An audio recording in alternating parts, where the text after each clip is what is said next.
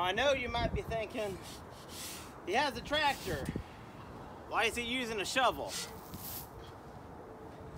That's because it's just too muddy still.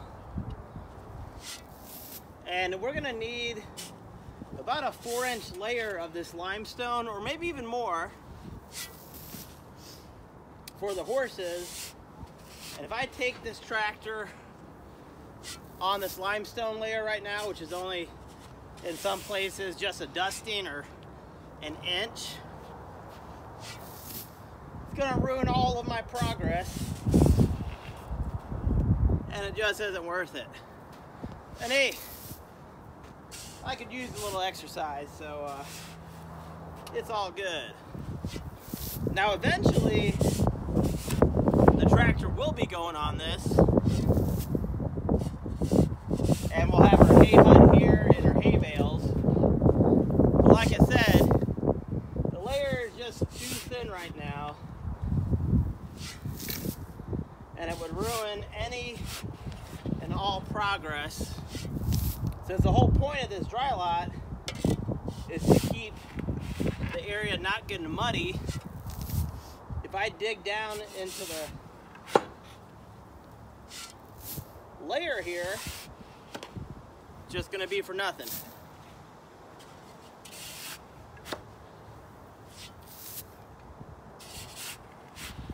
So I actually hired a couple guys to work on this, and you know what? They're not really showing up much. I think that's one of the problems with hiring people. Sometimes they're lazy. That's okay, you know, we'll get it done, we'll get it done.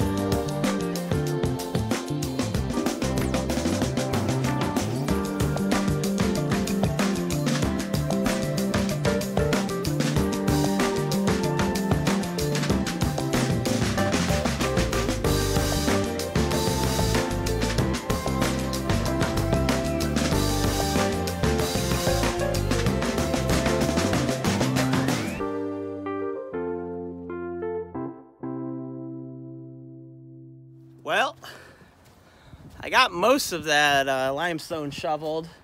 One shovel at a time, people, one shovel at a time. So if you remember at the beginning of the video, you saw the big pile. That's what's left of the pile behind me. I still got some work to do with the tractor hauling a little bit. Might take me an hour or so. And then here's what I got for the start of our second dry lot. You can see that big pile. I was able to push it a little bit with the tractor, but then the guy working for us is going to be pushing it with his excavator. So this is why we need a dry lot, because this is what the horses were on before. Nice and muddy, not good for horses. Way down there, you might be able to see our horses. They're on their dry lot. Their feet, their hooves are nice and dry, and it's just really good for the winter. So I'm gonna get to work shoveling the rest of this, just one shovel at a time. And we're slowly getting closer to having the homestead the way we want it.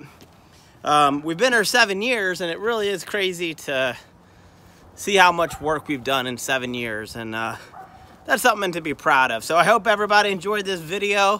If you did, like, subscribe, comment below, and tell me what projects you're working on.